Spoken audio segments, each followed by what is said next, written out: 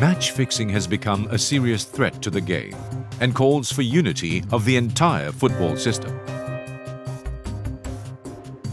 This short video details what you need to know about match fixing as a player, coach, match official, or administrator. Match fixing is the act of improperly influencing the result or course of a match for advantage. There are two motivations for match fixing.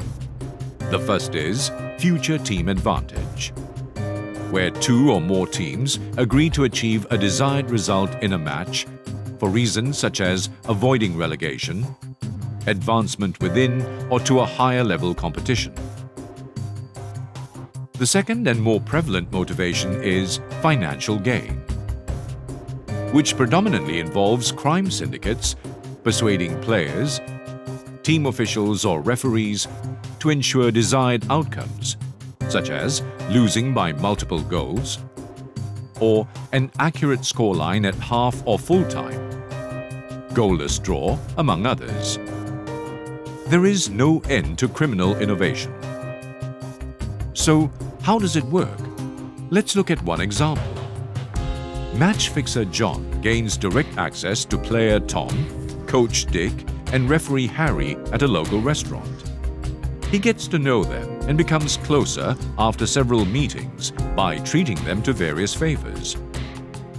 Once John has gained their confidence, he convinces player Tom, coach Dick, and referee Harry to fix certain matches as required, in return for more money and favors. As the fix is performed on the pitch, John's accomplices place bets online or by phone to legal and illegal bookmakers. For every successful fix, a share of the winnings is distributed to all those involved. However, they all forget that these matches are vigilantly monitored by AFC and its partners to detect suspicious betting patterns as well as behaviors on and off the pitch. With sufficient evidence against them, player Tom, coach Dick, and referee Harry face consequences which potentially include a life ban from any future involvement in football. In other words, a red card for life. Heavy fines, imprisonment, legal action to recover damages, being labelled a national disgrace and becoming a source of immeasurable shame and stress for their families. So how could player Tom, coach Dick, and referee Harry have prevented all this from happening? The answer is simple. Just like you, they need to remember the 3 R's: recognize, reject, and report.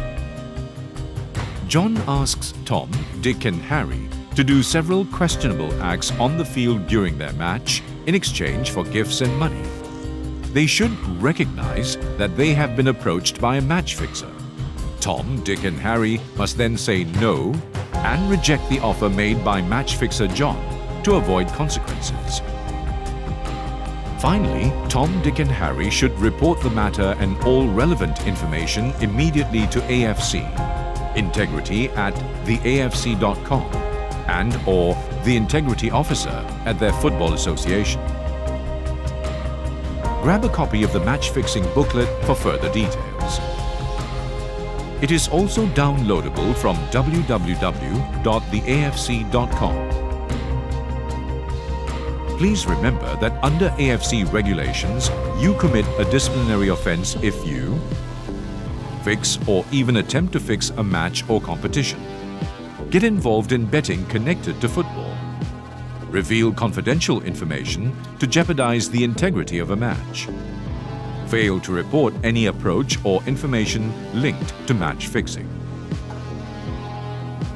The AFC vigilantly monitors all and stands by a zero-tolerance policy on match fixing.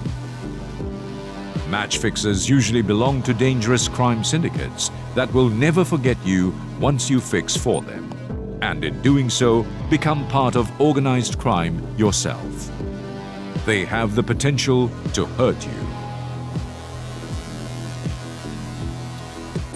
So value the spirit of fairness and protect yourself as well as your beloved sport.